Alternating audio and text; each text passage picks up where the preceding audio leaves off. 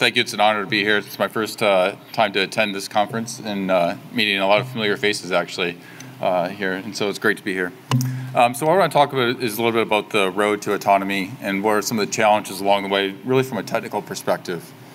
So the outline of my talk, first of all, I'll tell you a little bit about TRI, who we are, and what our relationship is to Toyota. Really some of the technical challenges that we see in terms of really truly realizing level 4, level 5 systems in the wild, our approach to automation within Toyota, and then some of the big questions that remain to resolve. So first about TRI. TRI, we were really launched back in January 2016.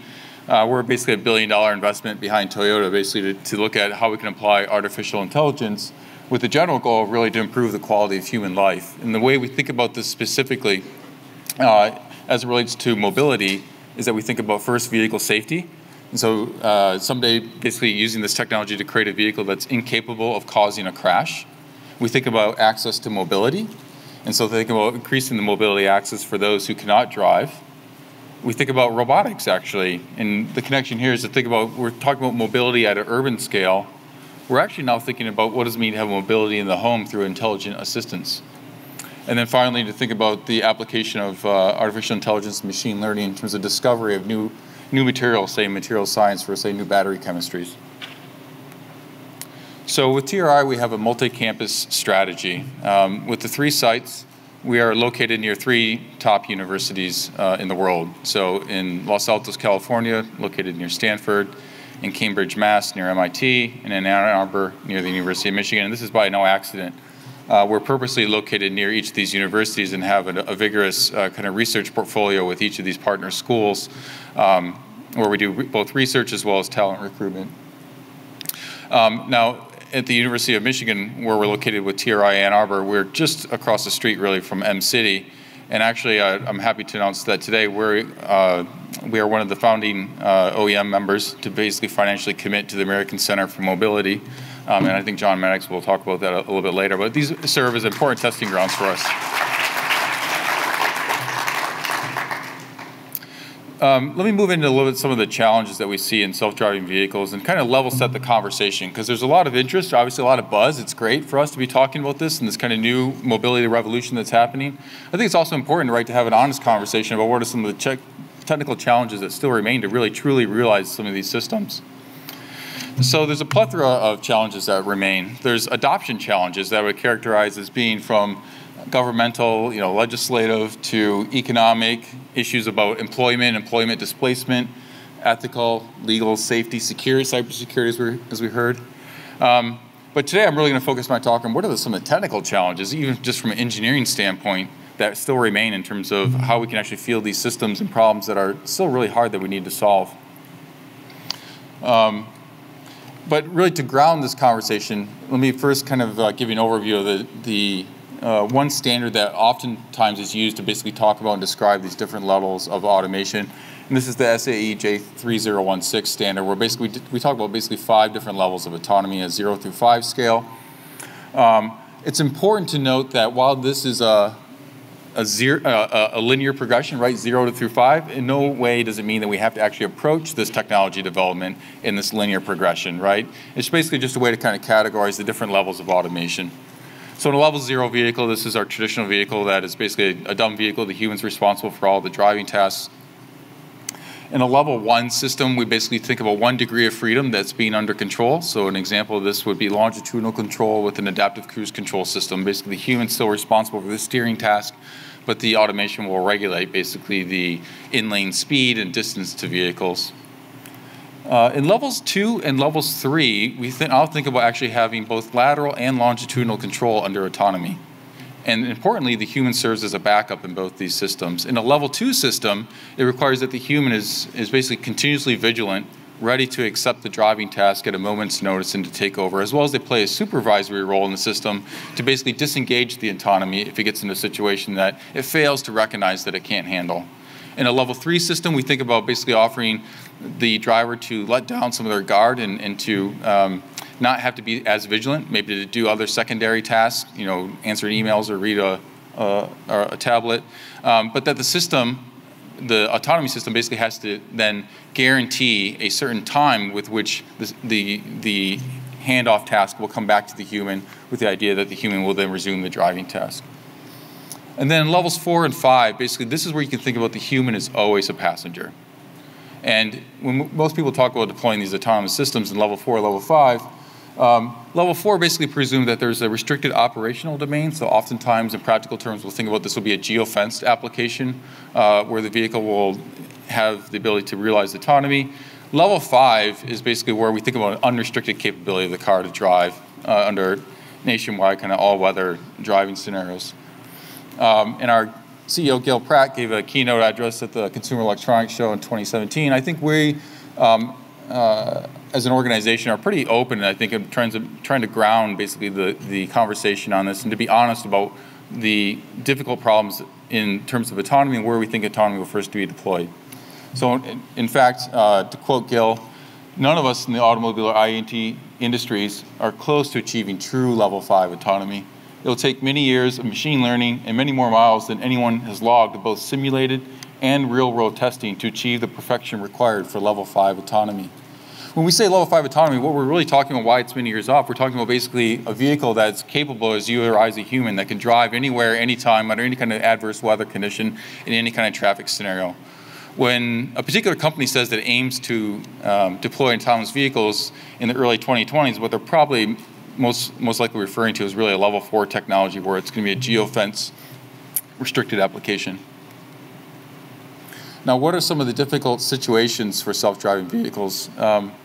So I'm a U of M robotics faculty member. One of my colleagues, John Leonard, is also a MIT robotics faculty member, and he's also a member of the Toyota Research Institute. John's been a vocal voice of, I think, of reason in terms of kind of tampering expectations and kind of showing basically all these different kinds of scenarios that are scenarios that really need to be handled to really achieve and realize autonomy, from thinking about driving in snow-covered roads in Michigan or the Northeast, thinking about the social nuance of left turns across traffic at a busy Boston intersection. So one of the kind of underlying cornerstones of a lot of the technology that has been one of the key things that enables some of our ability to realize autonomous driving technology has been the use of high fidelity or HD maps. One of the purposes that these maps serve, right, is basically it allows us to kind of pre-encode in advance a lot of the rules of the road in terms of driving. So if you want to understand, say, a complicated intersection like the one showing up at the upper right there, we can encode some of basically the rules of the road. Sometimes intersections can be even difficult for a human to parse and understand which lane belongs to them. To say situations like this, if this is a sculpture in Poland, right, where it basically looks like people emerging out of the sidewalk, right? Well, to your LiDAR scanner on your car, that's going to give me a point cloud that looks like a collection of people, right? So trying to encode basically a lot of information about the environment in terms of expect the expected, and try to reason about what's different. One of the challenges, though, in using these maps is that we need to not only build these maps, but as soon as we build them, they're outdated. We need to be able to maintain these maps, right? And this is one of the continual challenges that we have as an industry in terms of thinking about that aspect of this. Now, what does a map buy you? Well, certain things like this. So if I have a map and I know where I am in it, you think stoplight detection becomes easy, right? Because now I can look at the bounding boxes. I know where they are in 3D space relative to my position, and I can then easily improve the robustness of my computer vision algorithms if I'm trying to detect the phase of a stoplight, right? Is it red? Is it green? Should I stay or should I go? But does green always mean go? So here's an example from a dash cam from John driving around in Boston. And to set the stage here, basically a Red Sox game has just gotten okay? And so as you'll see, this is a red light. If you pay attention to the left, you see there's a cop waving us through a red light. Now, as we're going to drive up, you'll see we're going to come to the next block, and it's going to be a green light. And now I can write a computer vision algorithm that's going to say, I can detect, say this light is green, but do I go? Right there, no. All it took was that, for a cop to step on the roadway and to do this, right? And all of a sudden, the entire context of that scene has entirely changed. This is a very hard problem. It's not beyond our capability to write a computer vision algorithm that can detect somebody doing a pose like this. But it's all the nuance of the scene understanding, right? To realize that this is a real event. Do you want to stop for every teenager that does this? No, right? But there's a lot of top-down situational awareness that needs to be applied to really understand and parse a situation like this. Moreover, there's this this social aspect of driving, right? I mean, we've talked about basically this phase change to autonomy, but we live in an adult world where we're going to have robots mixed with human drivers on the roadway. And so for that to work, right, I mean, this is an example of our vehicle, and to be clear, this is under manual driving right here, doing the data collection. But Jay basically trying to make a left-hand turn in Boston, okay, at a busy intersection. Some of that social grease of kind of eye contact, right? What does it mean to basically interpret and parse kind of the social cues that allow basically the flow of traffic to happen? Now, in reality, maybe you do something entirely different for autonomous vehicles, and you do more like what UPS does. We only make right-hand turns. Right? That's one way to kind of think about avoiding this, but these are some of the questions that we need to ask. I think if anybody tells you that they're going to do this with computer vision alone, that's a tall order. We believe very much in a multimodality approach to this, so we think about LiDAR, radar, vision, all being as first-class sensors in the way we try to perceive and understand the world. The reason I say this is, what do you see in this picture? We can see a glaring sun, kind of, we're staring into it, coming to an intersection. Do you see the police officer standing there in the middle of the intersection, basically trying to control traffic? So with a multimodality approach, they give you basically complementary different aspects in terms of trying to parse and understand the world. And then finally, what do it really mean in terms of the challenges of guaranteeing level 4 and level 5 driving? This is an everyday example, actually. This is me driving into work, and normally I make a right-hand turn to turn into the office, and I see that there's a fire truck like blocking my right-hand lane. And I see that actually there's police cruisers on either side of the intersection. Now, being a robotics professor from U of M, I immediately whipped up my cell phone and decided I'm going to use this in a talk someday. And I decided to take a video of it. What had happened is basically a water main had broke. This was winter in Michigan, and so that road had turned into a river. Now, that's an individually rare event. It doesn't happen that often, right? But collectively across the US, that happens every single day.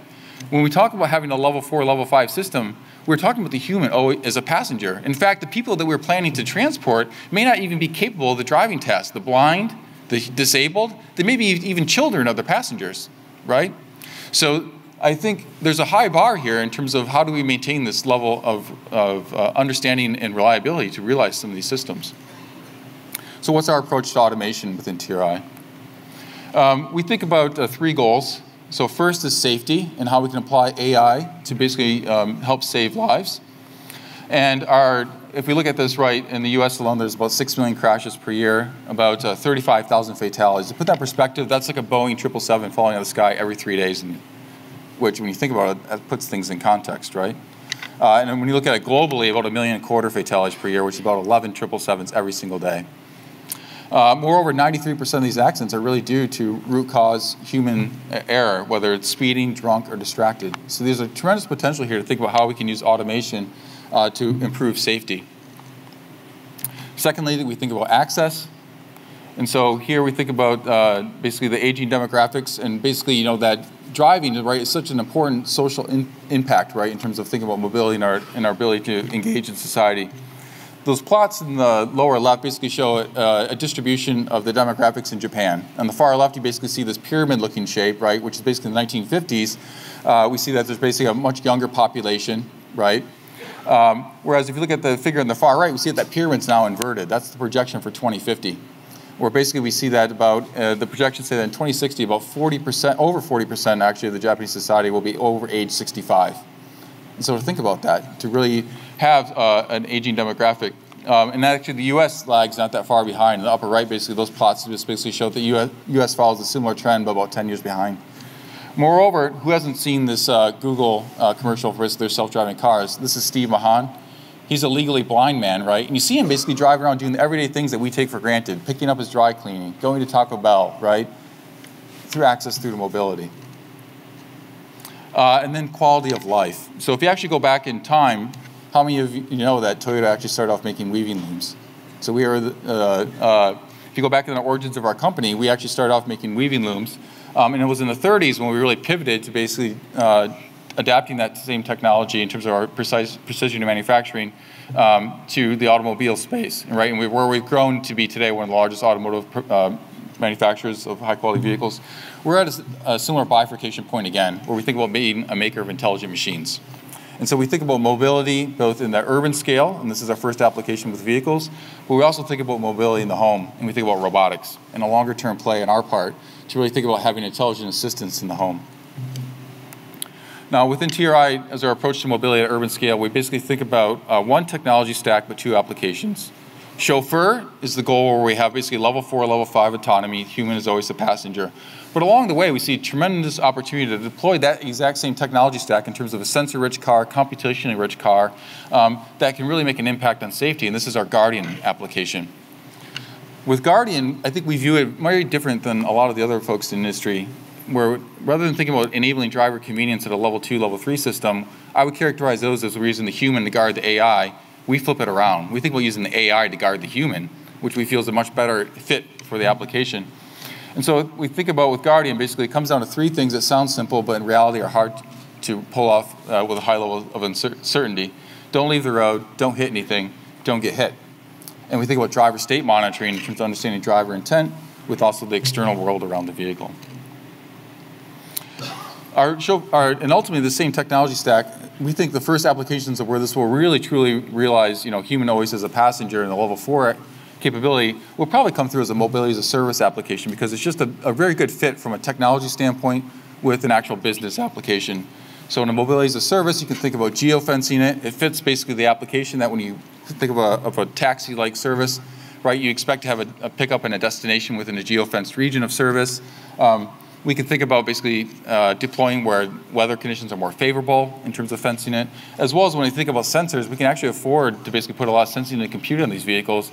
And because the utilization is so much higher, like a taxi, we can get a return on investment and still have that be a profitable system. Whereas in personally owned vehicles, right, we think about basically a vehicle that's used about 5% of the time. And we are trying to get at, basically an affordable price point that's affordable to the consumer. And so there's a lot more challenges that really need to be solved there. So we think some of the big questions going forward in terms of autonomy, technical challenges in terms of maintaining maps, adverse weather, interacting with people. For level 2 and level 3 approaches, I think this whole question, right, of overtrust in the system and how do we maintain the vigilance of the human is a significant one to overcome.